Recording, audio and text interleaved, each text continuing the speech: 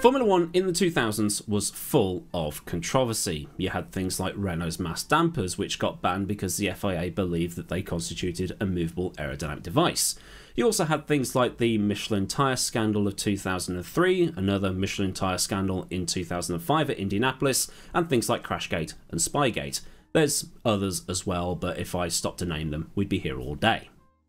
And every single one of those controversies kicked up a massive storm in the Formula 1 media, the wider motorsport media, and also on the message boards, which is how we communicated pre-social media. But one thing that passed everybody by at the time, and is still not really talked about today, is something that one engine manufacturer in Formula 1 tried to do at around the turn of the century. And just like many of the controversial happenings of the 2000s, the two teams involved were Ferrari and their arch rivals at the time, McLaren. Ferrari had got a McLaren innovation banned already in 1998, and that was the magic brake pedal. What happened here is McLaren had fitted a second brake pedal to the MP4-14 sort of mid-season 1997, and this allowed Coulthard and Hakkinen to add some extra braking to one of the rear wheels to improve corner exit performance and get more rotation. I guess in a similar manner to how a tank will stop one of its tracks to be able to turn on a sixpence.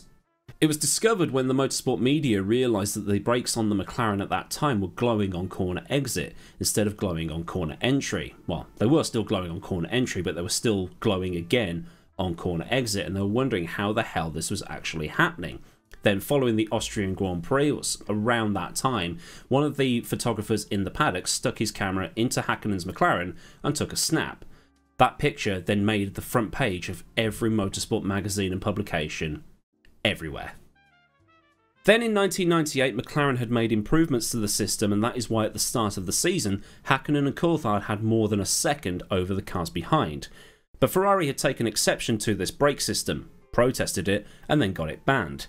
And this, on top of Goodyear bringing improved tyres to Argentina, it meant that McLaren's advantage evaporated. So between sort of 1998 and 2001, Ross Brawn and Ron Dennis would be at each other's throats, ready to get anything banned that constituted an unfair advantage or just dared to exploit anything in the rulebook. You know, a bit of tit for tat, as it were. But then in sort of 1999, the protests started regarding something that Mercedes was doing to the engines. Something that is actually probably more genius than that second brake pedal, which I'm told is in Automobilista 2, and I should probably give that a try at some point. At some point in the 1999 season, Ross Brawn had figured out that something was off with the Mercedes engine in the middle of the McLarens. The engine was revving to around the same amount as the Ferrari engine, which was around sort of 17,500 RPM in those days, but even though it was revving to the same amount, it was generating way more power. And the reason for this is because Mercedes was using the latest wonder material in terms of engine construction, beryllium. Mercedes and Ilmor had worked out how to fashion this stuff into pistons for the F0110H V10 engine powering the two MP4-14s of Hakkinen and Coulthard. The piston stroke was longer than that of the Ferrari, but this longer stroke resulted in more power, despite running at the same sort of 17 to 17,500 rev range that the Ferrari had. Beryllium is also light, strong, and very stable at high temperatures, so it sounds perfect for use in Formula 1 engine construction. Now, this stuff is also used in a lot of precision instruments. It's used for things like X-ray machines, and it's also used in the aerospace, weapons, and space exploration industries. The new James Webb Telescope has parts made of beryllium, and there have been rocket nozzles on space shuttles, space rockets, and cruise missiles made out of pure beryllium. So using this wonder material, Mercedes had created a beryllium alloy piston for the V10 engine that was in the McLarens. What they did was they fused beryllium with aluminium. Now the thing is with beryllium, it's quite elastic, so they were probably stretching it to what they needed it to be and then fusing it with aluminium so that once it heated up and cooled down and heated up and cooled down, it was less brittle, because that happens to beryllium when it's cooled down after being heated up. So they needed it to be strong and light. And aluminium, beryllium, two lightweight metals, brilliant. So what's the catch then? Well, number one, it's the price. In 2020, 1 kilogram of beryllium will set you back approximately £640, which is equivalent to around $850 US. I can't find the actual price of it in 1999, but from looking around, it appears that the price of beryllium was actually dropping, or was about to drop, around that time. Number two, and this is probably the whole TLDR of why it was banned, is that beryllium isn't particularly pretty to work with. It's actually listed on the International Agency for Research on Cancer as a grade 1 carcinogenic, which puts it in the same category as things like asbestos, benzene, and plutonium. There are certain precautions that have to be followed when working with the stuff, as a condition called chronic beryllium disease can be triggered in about 2 to 5% of the people who are unfortunate enough to breathe in beryllium dust. It basically permanently scars the lungs. It's estimated that over 100 employees at the US Department of Energy have had this condition. Now imagine what the original variant of COVID would do to your lungs if you got it pretty severely, only about, what, 100 times worse. I mean, I still haven't got my lung capacity after having it last year, and it's been, what, 9 months or so now? Now, Ron Dennis was certain that once this alloy was created, those risks went away, and the engines posed no danger to anybody, even as the pistons got worn through normal use on the track. Any dust that made its way into the exhaust and out into the air would not do anybody any damage, and the only risks to health were during the manufacture of these pistons. It's estimated that beryllium made up about 30% of these pistons, the remaining 70% being aluminium. And since we'll never know the true motives behind getting this stuff banned, we do have at least 3 reasons why Ferrari might have protested. Number 1. Genuine concern for the health of the engineers, mechanics and fans if any of this beryllium oxide got out into the air at a race, or especially in a garage. Number 2, while the danger to human and animal health was non-existent, Ferrari could argue the case anyway, knowing that getting something banned on safety grounds was much easier to do when it came to something that exploited a massive grey area in the rulebook, especially with Mosley's hard-on for safety in the sport since we're only 4 years post-Ratzenberger in 1999. And then there's number 3, we didn't think of that, and for us to make our own version to catch up will be too effing expensive. Please ban. And costs were listed as the main reason that this was all banned when the FIA finally did ban it in around 2001. Now, Mercedes and Peugeot were the only 2 engine manufacturers to actually get a beryllium aluminium alloy engine into service, and Arrows said that they too would have built one if they could have afforded it. But the problem is, if all the engine manufacturers then start building these engines, they have to put more money in to build them, and then inevitably the costs at which they sell them will also go up. So what then happens is the likes of Minardi and teams like that would have to have either bought underpowered non-BEAL engines or spent money they didn't have just to keep up. But weirdly, beryllium is more abundant on planet Earth than silver, despite costing about $300 more. In a mad way, the FIA banned beryllium engines because of costs and also the risks to public health.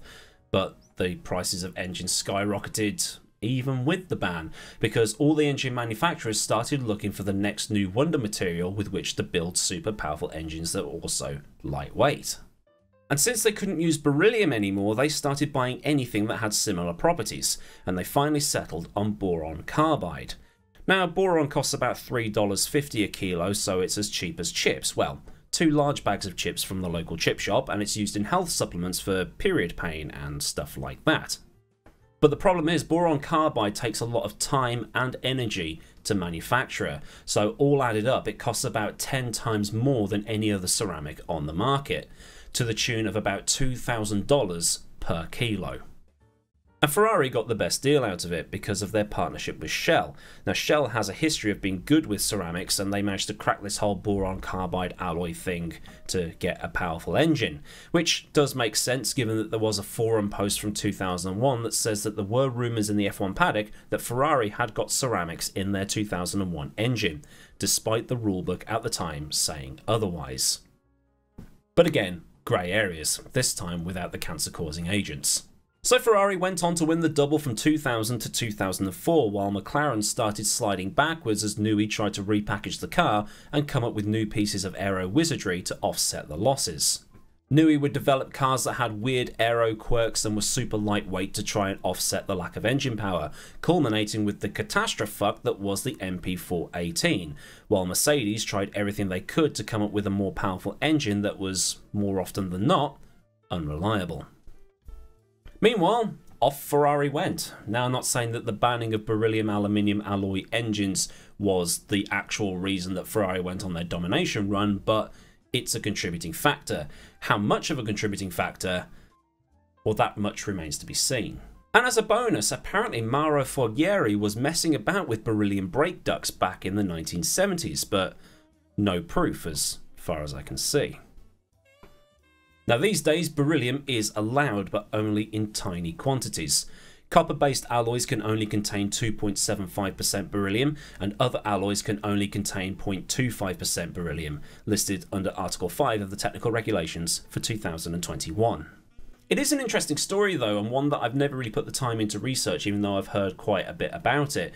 And because those old forum posts are still online from sort of 2001 or so, you can actually see what people were saying at the time, as opposed to relying on people's warped memories or rose-tinted goggles of the whole thing.